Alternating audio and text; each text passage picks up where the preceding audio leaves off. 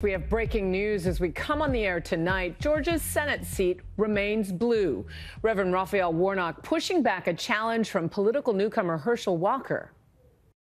You have put in the hard work, and here we are standing together. The crucial Georgia runoff race for the Senate seat fiercely contested throughout the midterm season, going down to the wire. ABC's congressional correspondent Rachel Scott is in Atlanta at Warnock headquarters, where they are celebrating. Rachel?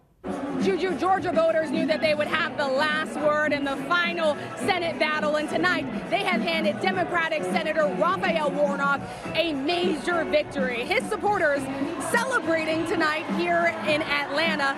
This was a race that was contentious, at times surprising, full of all sorts of twists and turns.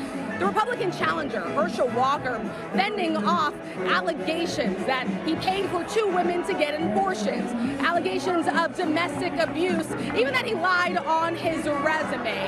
Tonight, he is projected to be defeated here in Georgia, dealing a crushing blow to the Republican Party after a string of disappointing midterm losses.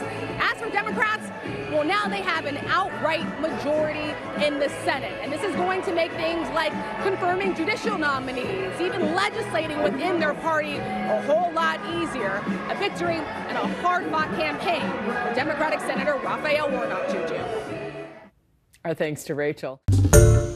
Hi, everyone. George Stephanopoulos here. Thanks for checking out the ABC News YouTube channel. If you'd like to get more videos, show highlights, and watch live event coverage, click on the right over here to subscribe to our channel. And don't forget to download the ABC News app for breaking news alerts. Thanks for watching.